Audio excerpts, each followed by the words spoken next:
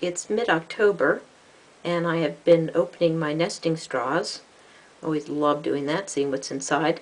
But a few of these, quite a few this year, because we had such a very, very wet, torrentially wet spring and fall here in Virginia. Like I'm seeing a lot of this. These are some nice big female cocoons, but you can see they've got a lot of mold on them, the white, especially the three toward the left.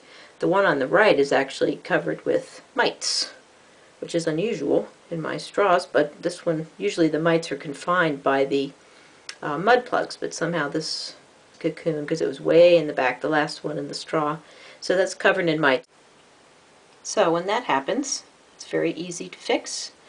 I just make a little solution in a bucket. I have about 1 gallon of water in here, and I added 1 tablespoon of bleach, so 1 to 1.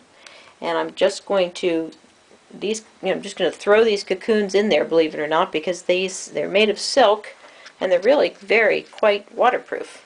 So I've got mine divided into male, female, and horn-faced, which are non-native, and so I'm going to just take them and I'm just going to dump them in. So I guess we'll start with these males. Water is just tepid room temp water, and I just use that little sieve. I gently just try to get them moistened, and then all that mud and the feces and of course the mold just starts to disappear, and you can see already a lot of the mud and everything just drops to the bottom. I leave them in here for about 2 minutes or so, giving them little gentle swishes, and then I turn the water back on and I scoop some out like this, and I just rinse them under some clean water, and then I blot them on some newspapers with some paper towels and let them dry real thoroughly, and they are good to go. So it's a pretty easy process, but it really makes a huge difference in the health of your cocoon, so that next year you won't have to deal with all that mess. I'll just turn on the water here. Get these guys a little rinsed.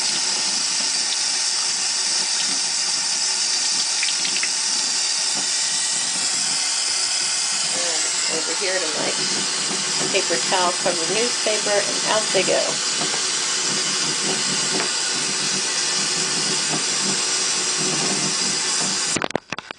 Very gently, I'll just drop them. Very gently. Let them sit for a little bit, move them around.